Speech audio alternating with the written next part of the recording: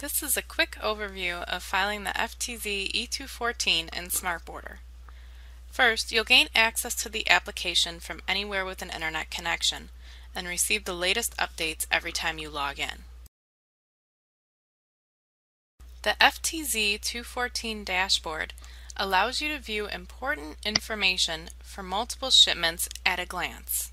Within the dashboard, you can use predefined searches or build your own to see only the information you want to see.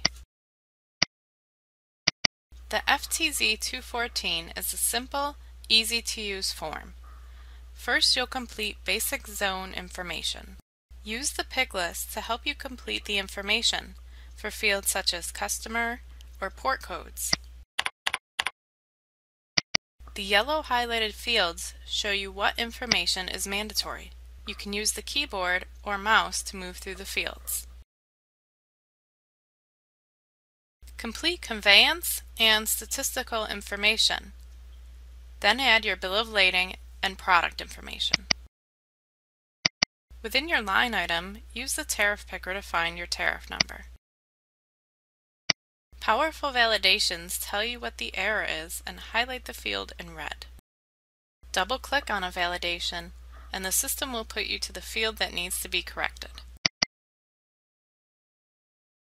Mark complete and the system will auto-transmit.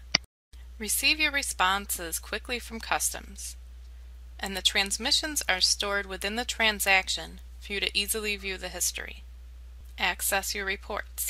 You can save your report as data for importing into another system, print the form, or send it as email. Add shipments to your watch list to keep an eye on them.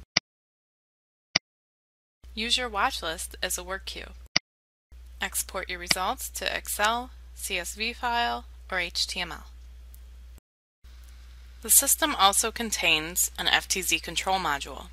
The FTZ control allows you to transmit permit to transfer PTTs, arrive the PTTs at the zone, and confirm the piece count of the emission quantity. The system will validate required fields based on the action code you select.